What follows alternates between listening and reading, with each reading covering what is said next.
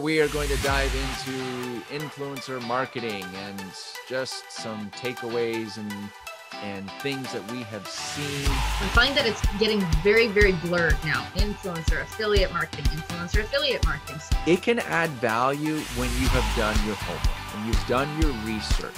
What's the difference between a qualified influencer and the pitfall of somebody that may be taking advantage?